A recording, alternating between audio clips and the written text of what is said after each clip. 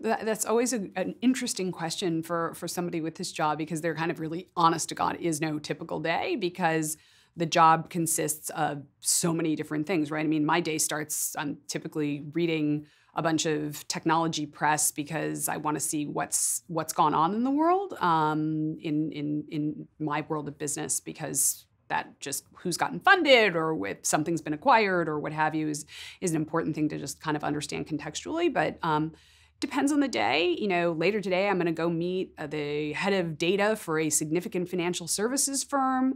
I am working with an entrepreneur on his next financing. So we're participating and we're trying to figure out how much we're going to invest in that financing, which means looking at a bunch of financial statements. What are his projections? How much are we going to invest in that? What will our ownership be under various scenarios?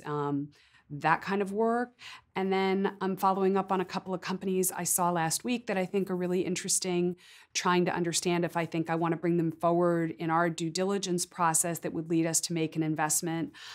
So it really is, it's actually one of the things that makes the job really interesting. My view is if you're intellectually curious and you really love technology, there's probably no greater job than what I do.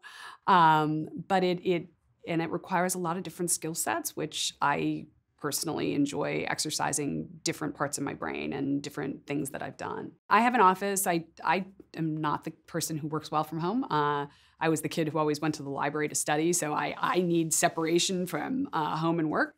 But a lot of work also takes place in other people's offices. If you're going to invest in a company, I'd like to see the entrepreneur in his or her space and so on. So I have an office not far from my home.